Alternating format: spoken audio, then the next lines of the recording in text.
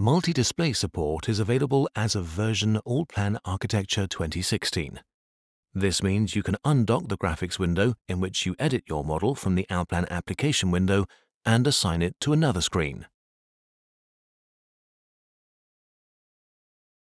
You can create an effective workspace for modifying required design elements, identifying characteristic points in the building model, and configuring the appropriate view type and perspective for the current processing status at any time. If, for example, your workplace has a second monitor, you can now use Allplan Architecture 2016 to keep the Allplan application window purely as a toolbox on one monitor while using a second monitor with a separate graphics window to concentrate on processing the model.